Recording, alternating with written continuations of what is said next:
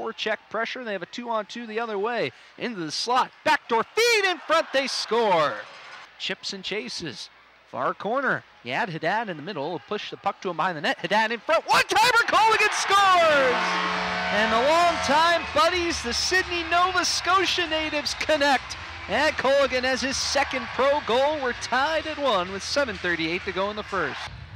Colligan and Cameron to Malcolm's right.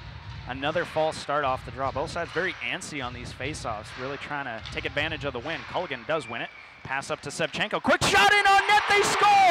That one was tipped in from the top of the zone, and Maxime Legault makes it 2-1.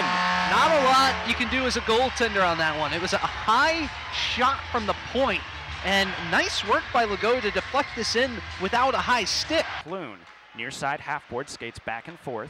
Passes it over to Everson. Now Sevcenko top of the zone. Slap shot in. Rebound, they score! Another goal. Dirk Southern tips it in. It is 3-1 Gwinnett. Greenville was just not challenging the man at the point. They weren't doing a good enough job. They had all their guys parked down low. Well, the problem is Malcolm's giving up big rebounds. He gave up another big one there, right to Dirk Southern on the far side of the crease, and he just backhanded in an empty net. Springer now spins around and around with possession of the puck. Pass up to the point. Southern over to Merrifield. Merrifield outmatched here. Curry, long pass. Here comes an opportunity. They score! That one came in on net. I believe it was Springer's shot in on net. And it's 4-1 Gwinnett. That time the shot coming from the far side. It went in even before the Gladiator player ran into Malcolm, driving hard in the net. Actually, I think it was tipped in by Merrifield. Culligan over the offensive blue line. Long ice pass intended for Haddad, but Yogan was able to stuff Haddad down to the ice. Long pass up ahead. Here comes Rowe all alone. He scores on the backhand. Clear around to the far half wall. Everson took it away from a Greenville forward. Gladiators, Piero Zabatel ahead for Walker, in on the backhand, and just poke checked away by Malcolm at the last second. Now a severing feed, they score!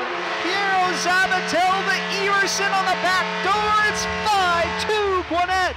The Gladiators offense did not quit on that play. You can look down on yourself. You know, Walker couldn't finish that chance. He had a wide open net.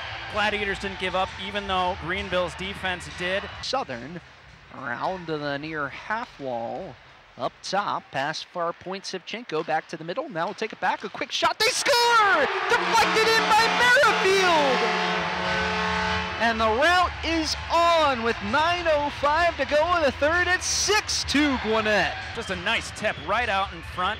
It looked like it wasn't going to go all the way through. There was so much traffic in front of Malcolm.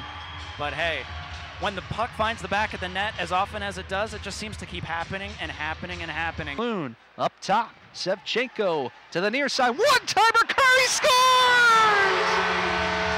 And Gwinnett gets Greenville back for the cheap shot on Guggenberger. Curry, a one-timer right through the legs of Jeff Malcolm. 7-2 Gwinnett.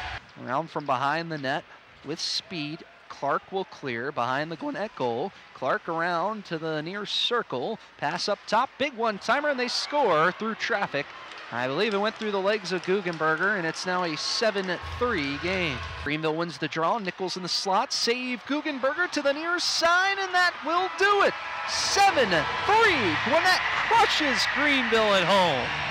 A thorough game for the Gladiators. Again, a couple of scary moments in the first period, some parts of the second period, but you look at the numbers.